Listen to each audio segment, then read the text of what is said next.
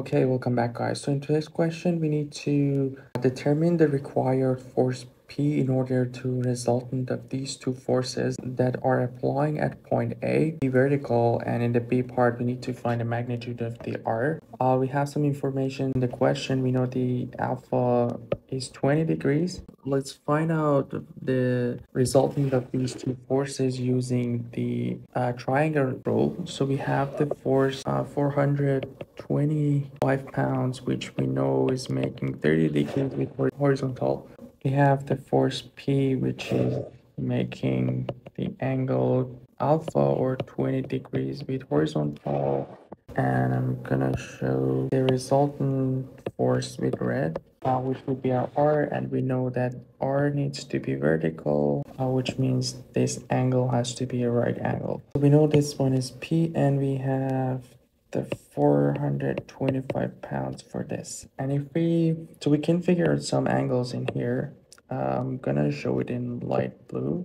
So since this angle is right angle, we know this part will be 60 degrees, which is 90 minus 30 degrees. And also this angle here would be same as the 30 degrees that we have in here. And if we want to find this angle, we simply have the sum of all angles in a triangle 180, and we have 60 in one of the angles, and the other one is 20 plus 30, which will be 50, and that angle that we are looking for will be simply 180 minus 110, which will be 70 degrees. So now that we have everything, we can do the law of sines, and for that we have each force divided by the angle. So for 425 we have the sine of 70 degrees.